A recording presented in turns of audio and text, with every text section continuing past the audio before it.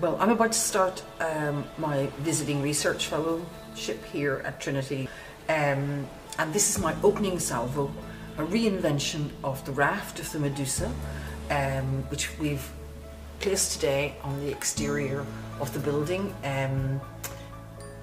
As we were hanging it, the vote was being taken at the European Parliament in Brussels in preparation for Britain exiting Europe on Friday. So it all seemed like a kind of perfect coalescing of time.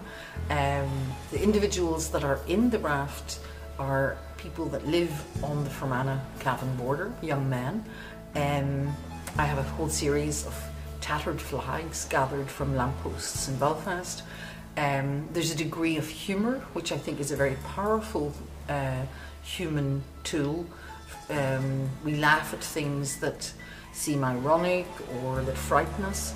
And certainly with Boris Johnson mentioning that the Irish border could perhaps be in the Irish Sea, that watery image with people adrift, I think is a very pertinent one for Ireland today.